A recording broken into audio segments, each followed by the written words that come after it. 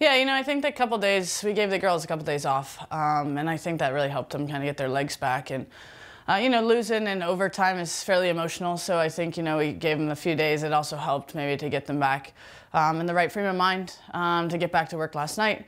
And I think we're in a good place. I talked a little bit after the game about, we just didn't quite do some of the things that had made us successful in the games before that. But I think we can, and I think we know that we can, and if we commit to those, we'll get back on track. I think the best thing about the game was we defended really well. Our press was really working, and we didn't give up a lot of opportunity. I think that the thing that we kind of had gotten away from was our ability to slow the game down at times when we needed to.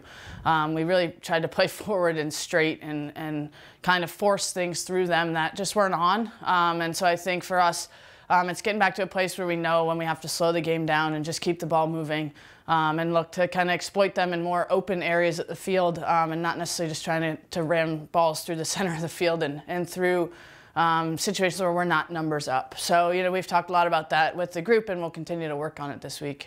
Yeah, senior day is really fun, right? It's a day to just celebrate and honor our senior class and all the work they've put in and all the good memories that they've had. And, I think that the joy of kind of doing it at this point in the year is that there's not a ton of pressure on the line. There's a lot of games after this. And so, it's a day we can really focus on them and have their families out and kind of enjoy that moment to celebrate them and their time here with the program, but still knowing there's a lot of season left for them to contribute to.